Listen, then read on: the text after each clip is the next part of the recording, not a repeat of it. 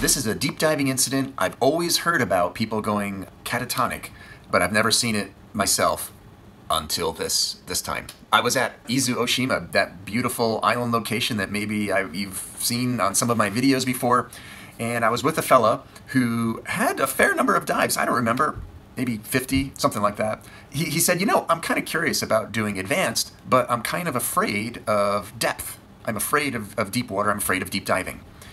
And I said, okay, well, on that particular weekend, I had a lot of dive support.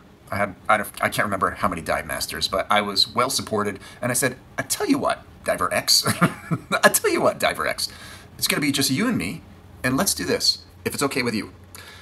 There's a site, Akinohama, one of my favorite sites in Japan. It's one of those anything can happen sites.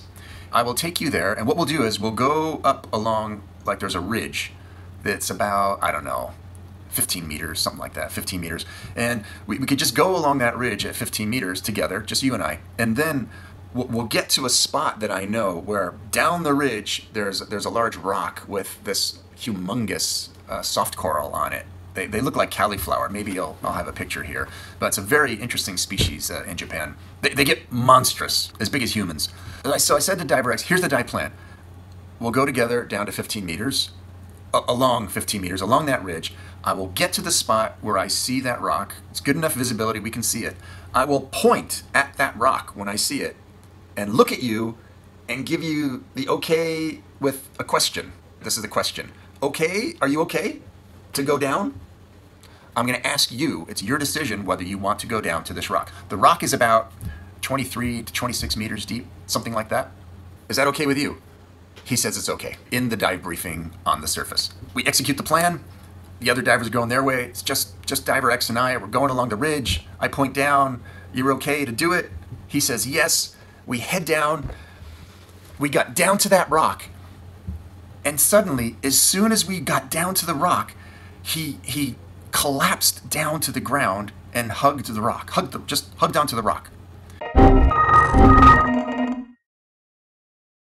And I thought he was joking. He was not joking. And I looked at his face. There was no reaction at all. There was no movement of his body. I had the worst feeling, one of the worst possible things that I can imagine, because I'm not wondering, how am I going to get this guy up? How difficult is it going to be to get this guy off that rock? What's going to happen when I try and take him up the water column? Everything bad was going through my mind, as it should.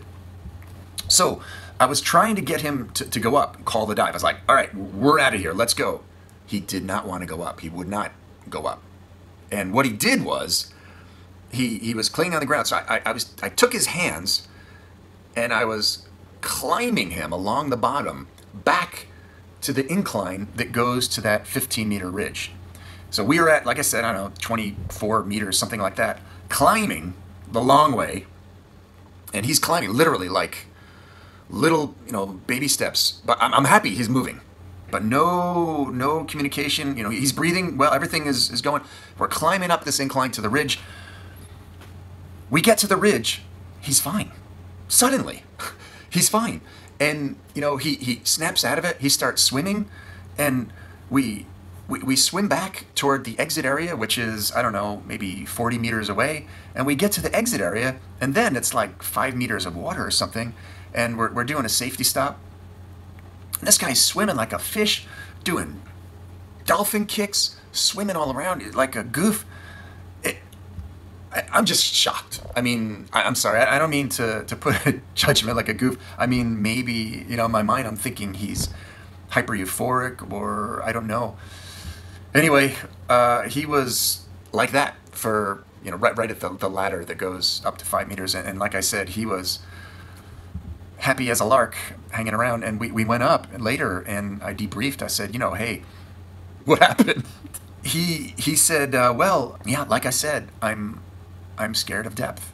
It's interesting because I assume you're all divers watching this. There's not, other than the first time or two that you go deep, there's nothing different about being deep. I mean, if your eyes were closed, if you weren't looking up, you wouldn't know how deep you were. I guess it's just all a mental thing, and it is what it is. So instructors or folks with buddies, I mean, what's your experience down below? I'd be really interested folks that you've known that have had phobia against depth or have reacted to depth or any reactions to depth? It all ended well. Turns out I never dove with that fella again. In retrospect, I was really, really not looking forward to taking that diver to the surface if he did not want to go to the surface.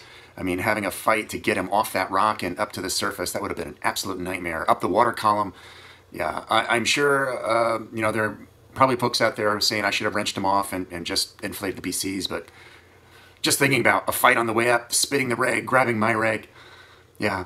The climbing up worked out. Also, there's been some discussion, maybe folks would not have dove around the safety stop or even taken a safety stop or up to the 15-meter spot and then just up to the surface from there.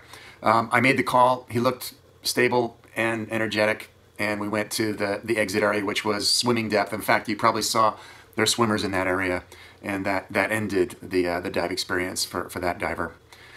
That brings me to the end. Thank you so much for the folks who are the subscribers and who watch all these videos. It makes it worthwhile for me to see that people are out there watching, and I will see you safely on the beach next time.